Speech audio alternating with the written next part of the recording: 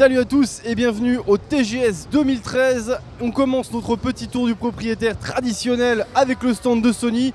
Vous pouvez le voir juste derrière moi, là, une petite démonstration, enfin un petit trailer de Metal Gear. Hier, on avait Kojima qui en faisait une démonstration de Ground Zeroes. Bref, le stand de Sony qui est divisé en plusieurs espaces.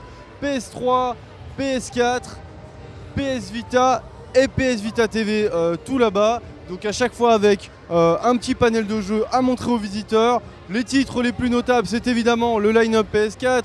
On a évidemment du Drive Club, du Killzone, mais aussi du Deep Down.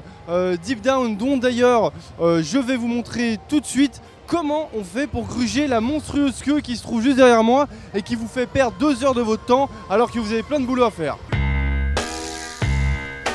Il faut commencer par prendre un ticket. Ah, c'est ma scène. Ce ticket va vous permettre ensuite de faire la queue. Donc je récapitule. On commence par faire la queue pour avoir un ticket qui vous permet de refaire la queue derrière le stand et ensuite de passer faire la queue devant le stand. D'où les 2 heures d'attente. Donc là on va juste prendre le ticket et je vais vous montrer comment ça marche. Voilà, j'ai récupéré mon petit ticket. On va aller, juste je vais vous montrer un petit peu comment ça se passe. Tout le monde fait la queue comme ça, glande pendant facile 1 heure avant de parfois refaire une autre queue, mais devant le stand cette fois. C'est normalement le sort qui nous attend, ici même, et pourtant, il existe une parade que je vais vous montrer tout de suite. Suivez-moi. Et la parade, elle est simple, il suffit d'y aller sans gêne, sans aucune gêne, et de se poster juste derrière la file d'attente. C'est-à-dire griller le tour de tout le monde. Alors je sais, c'est hyper sale ce qu'on est en train de faire. C'est hyper sale, mais si vous saviez le temps qu'on perd à attendre alors que beaucoup d'autres jeux nous attendent, eh ben voilà, on est obligé d'en arriver à ces extrémités. Question d'organisation. Bon, et bien, c'est parti. Alors Namco Bandai se repose comme à son habitude sur ses licences d'animé. Comme vous pouvez le voir derrière moi, la vedette c'est G-Stars Victory Versus, le jeu qui réunira les grandes icônes de la maison de Jump avec, vous pouvez le voir, une cosplayeuse de Robin, avant c'était Nami. Bref, Namco Bandai c'est évidemment le DBZ Battle of Z, c'est le Saint Seiya, c'est du Gundam. Bref, c'est que des succès assurés au Japon et pour la plupart, on ne les verra d'ailleurs jamais arriver chez nous. Il n'y a quand même pas grand monde.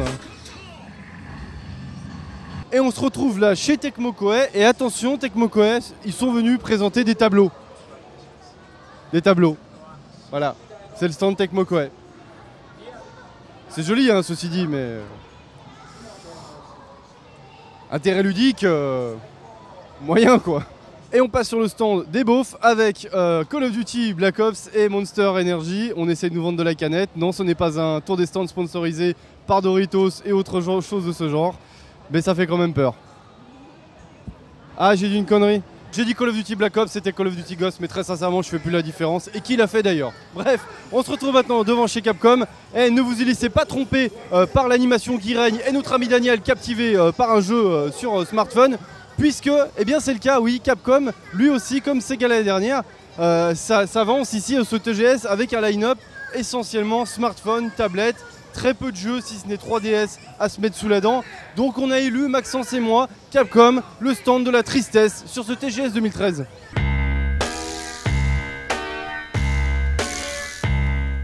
Microsoft n'a toujours pas renoncé au marché japonais et il le prouve d'ailleurs en s'installant dans le 2e hall juste à côté de Sony avec un stand sensiblement dans les mêmes proportions, les mêmes dimensions. Alors Microsoft est venu avec évidemment la Xbox One, pas mal de jeux présentés, des choses qu'on a déjà vues par ailleurs, hein, du Forza, du Killer Instinct, du Rise, etc.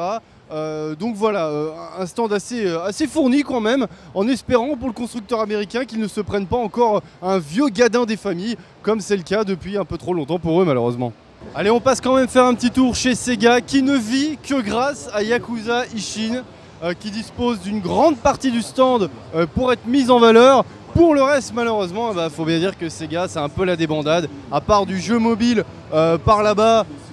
Bon, certes avec pas mal de bornes, mais qui ne nous intéresse finalement pas tant que ça. Sega, ce n'est définitivement plus trop ça. Et puis pour ce qui est, on va dire, on va faire un panel général. Square Enix qu'on voit là-bas tout au fond, donc on reste loin, hein, parce qu'en général on se fait toujours taper sur les doigts quand on essaye de filmer. Mais Square c'est pareil, il n'y a que dalle. Pas de FF15, pas de Kingdom Hearts 3, à peine un Final Fantasy 13 Lightning Returns. Bref, vraiment pas grand chose à se mettre sous la dent. Et puis on a enfin Psycho Break. Alors Psycho Break, Max, tu vas me rappeler le nom. Ah voilà, Evil Within chez nous, donc Psycho Break. On espérait pouvoir y jouer. Eh ben une fois de plus, c'est pas possible, on n'a qu'un petit cinéma pour pouvoir voir le jeu.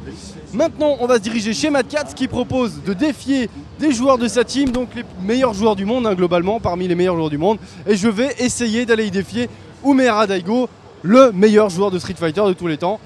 Je pense que ça va être pas mal, je vais lui mettre une petite pilule, il va pas la sentir passer.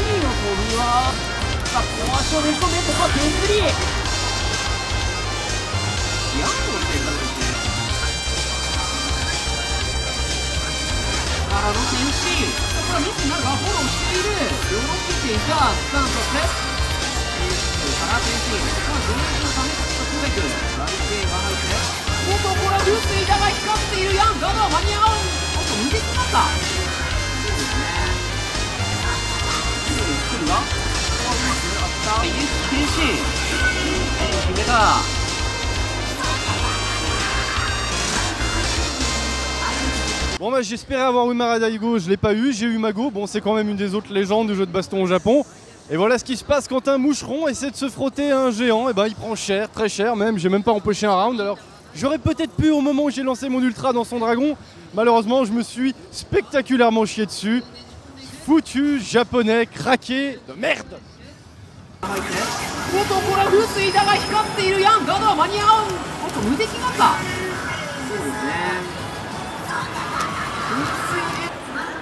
J'ai pris cher.